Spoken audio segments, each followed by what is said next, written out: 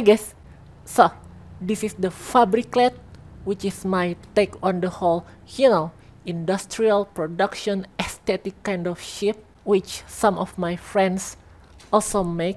Alright, so basically in this video I just want to talk about the importance of structural integrity of your ship in gravity and how it differs in importance compared to ships that are designed to be flown in space only. So when things get, detached from one another, you can see that they fall down and they cause secondary damage or even explosions. And the severity of the impact depends on how you design your ship. So if you want to make a ship that is more resilient while operating in gravity, you want to minimize as much as possible the sort of design elements where things will fall down when something that they are attached to gets destroyed. For example, I think this is a design practice that is kind of common here.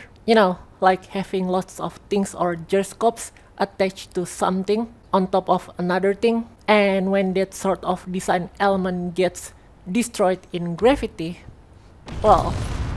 you can have secondary explosions.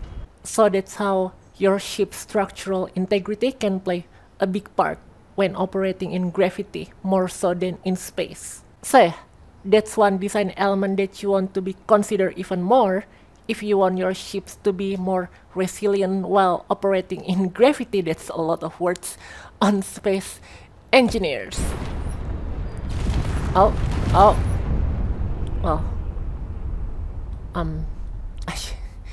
I should probably work on the ship even more.